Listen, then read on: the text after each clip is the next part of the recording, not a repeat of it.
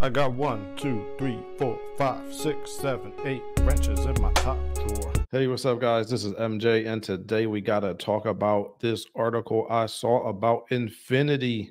It looks like Infiniti is in trouble. Uh-oh.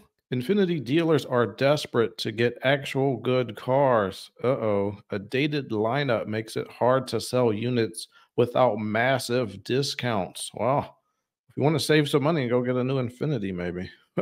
Compared to 2022, Infiniti actually had a pretty good year last year, at least in terms of sales. A year-over-year increase of nearly 40% sounds incredible until you realize it only sold about 65,000 vehicles.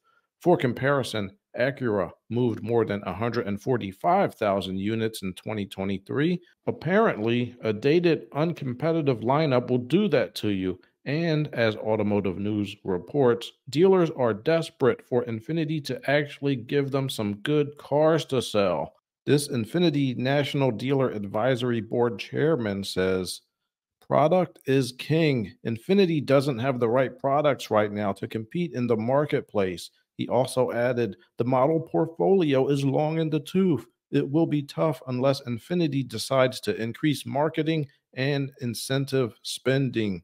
These dealerships were built on promises made to us of 150,000 units." Oh boy. I think this kind of points out the fact that having a good CEO for your automotive company is critical. I mean, what is the CEO doing about this? Why aren't there more innovative products and new cars coming out? You can't just keep selling the same old cars over and over again without updating them. I mean, really, to fix Infiniti, Nissan has to be really good. I mean, because they're basically just rebadged Nissans, which is not a bad thing. Having a luxury version of a Nissan, if Nissan is good too. But let's see. What does this guy say? How much R&D went into that ridiculous, pointless VCT engine? Anybody want to touch one of those without a warranty? That could have gone towards making one halfway desirable vehicle. Yeah, so I think he's talking about that variable compression engine, and they were having a lot of problems with those. A lot of people think that the gain that you get from those in miles per gallon really wasn't worth it when you add the extra complexity, and I do agree with that. Lots of ways to get better gas mileage other than having a variable compression ratio engine. So this guy says the next Maxima will be an EV. It's due for model year 2025 and will ride on the same platform as the Aria. Oh, well, that's wonderful. Yeah, a lot of people are not liking electric cars right now, so I don't know if that's going to help, sir. No, yeah, the competition is fierce, and I know mechanics, they get mad when when they keep updating things and changing things, but this just shows you, if you don't stay updated, if you don't keep new technology out, your ideas will get stale and your cars won't sell. Nobody wants to drive the same thing around all the time. Well, I mean, I do, but that's only because I know that they get more reliable. They work out all the bugs. Let's look at the competition. I think the competition is Lexus and Acura for Infiniti. So let's look at that. So here we go. I got to admit that I am partial. I think that Lexus is the best Japanese luxury car. So let's look at them. The cream of the crop. Nobody does it better. Thank you, Macho Man. All right. So we got this RZ all electric. Oh, this is the 2024 TX plug-in hybrid. Oh, I like this new grill. I like the way they got the grills now. No more spindle grill. All right, so this is only $78,000. Just sell a couple stocks, you'll be able to have one of those. DD. This is a plug-in hybrid. I just want to see some pictures. Okay, here we go.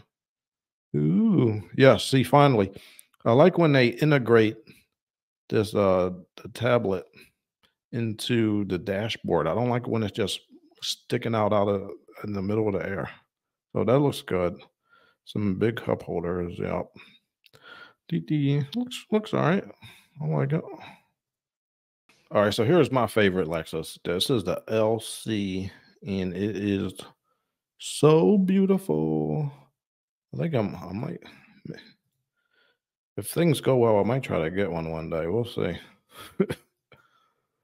We'll see. Oh, it's so beautiful. I'm telling you, if you see this car in person, it is stunning. The only thing I don't like about it that much is the interior. I think they should make the interior look way better. But the outside of it is amazing. Yeah, like see it's why is it all one color like this? And only thing I really don't like about the interior, and I know this is gonna sound stupid, but is these little things right here that stick out the side of the of the instrument cluster. They look like just they're just out of place. Like, why do I need that? They look like the bolts on Frankenstein's neck. Like, you got those bolts that come out the side. That's what it looks like to me. But yeah, I think I could handle it in black.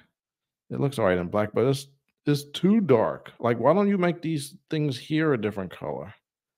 Like I think Lexus interiors are good, but they're not great. Like Mercedes interiors are great, but Lexus is good. This is good enough. I would still buy it. So, oh, here we go. Here we go. Finally, this one looks good.